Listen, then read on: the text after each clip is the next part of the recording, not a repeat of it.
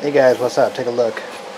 So this is actually a utility sink that I got probably 6 months ago. I got it for Christmas and hadn't had a chance to install it, but wife got it me for Christmas. She was sick of me washing my hands in the kitchen sink and washing stuff off in the kitchen sink, like parts and stuff. And so pretty cool thing. I guess she got it over at Home Depot. I had to buy. I just went to Home Depot right now to get the parts to install it, but so I'm right next to my dirty washer and dryer, so I wanted to put it right here. That's an old solvent tank that I have clean off and got to organize this garage. But so I was going to take the solvent tank, move it, and then put the sink right there. So alright, so one of the things I wanted to do was tie into the existing water right there, and then I want to clean up all back here because I never get back here, you know. I mean, I haven't been back here in probably I don't know, 8 years, 6 years, I don't know. I'm going to tap into the actual plumbing too. I already pulled this off. This is the plumbing for this. I'll show you that. But so I'm going to assemble this, put the legs on. And, I think it's like 64 bucks over at Home Depot. But got a sink to put in, a faucet. All right, get it going. All right, I got the legs on. So this is not going to be really a video about you know, putting this thing together because it's so basic to put together.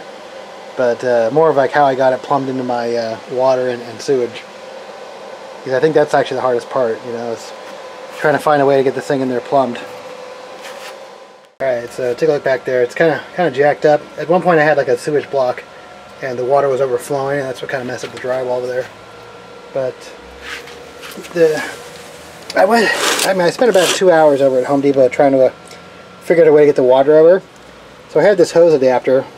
It's like a splitter, which I'm going to split off there, and then I'm going to use these things right here. Universal dishwasher supply line. It actually has all the fittings to adapt this to a sink.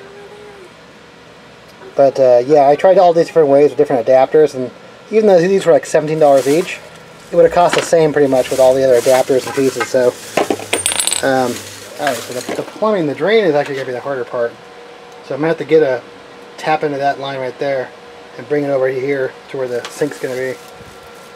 But I did actually buy some extension pieces, but I'll show you that once I get into it. I mean, it's not going to be a super clean job, but I mean, I want to be able to take this, pull out if I have to. So yeah, I was actually looking for like a long piece of flexible hosing.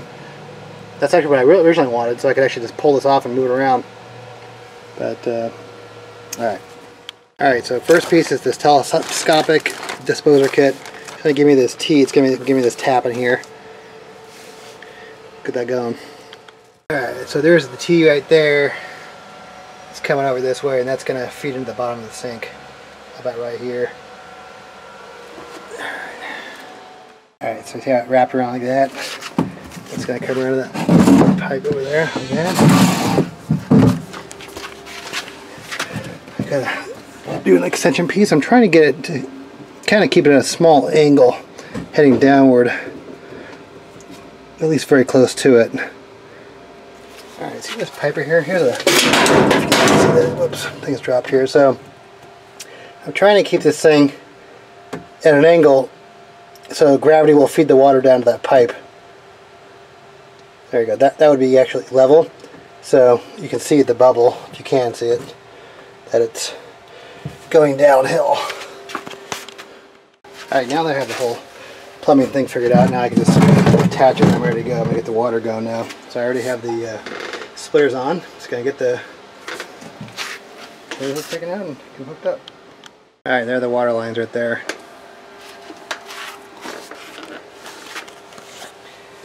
So they were $17 per line, but they had every single adapter I needed to make this work. So like I said earlier, I had priced out other different ways of doing it, and it actually was either the same price or more, and it wouldn't be as clean as this. So I'll put a link where you can get the hose if you want to do this. Alright, it's all plumbed up. Put the washer back, do a test run. Alright, so I have no clue what's going to happen right now. That should be the hot water right there. I'm going to be looking for leaks here. Cold. Check the leaks back here. Don't see any obvious drips. Let's see. Okay.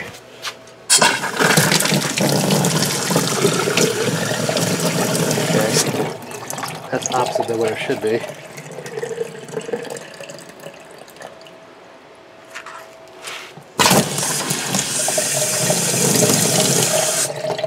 Alright, cool. Back in business.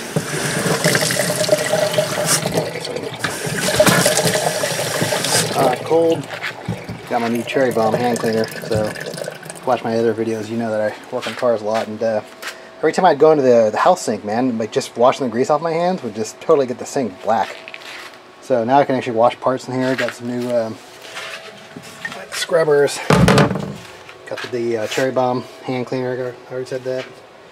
Alright, so that's the end of this video. Hopefully this gives you guys some ideas on how to do this, if you're wondering how you could do this. But yeah, I just tapped into my water here, and drain and water, so pretty easy. Like I said, the most expensive part was the hose thing at $17 each, so that was like $35, and probably about $50 for the plumbing and the water. So, alright guys, cool.